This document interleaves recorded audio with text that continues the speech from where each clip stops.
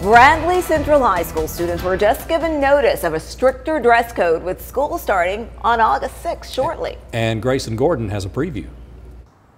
Parents say around 5 o'clock Thursday they got this text message alerting them of those new changes to the dress code. Now remember, the first day of school is August 6th, and that means they have less than 2 weeks to make these accommodations. And also the offices are closed today.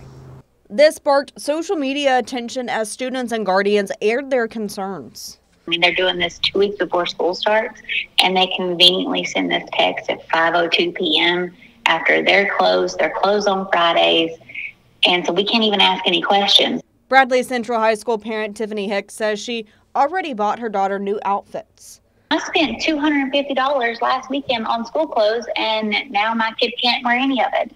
I mean, I'm sorry, but I'm sending her to school in what I bought her, because they should have given us more than a 2-week notice.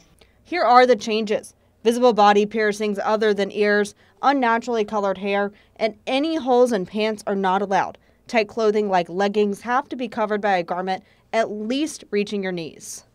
You can't find shorts, first of all, for females that go to the knee. I mean, and here lately it's even hard for you to find it for boys. So you're forcing girls to wear pants year-round when it's 100 degrees outside.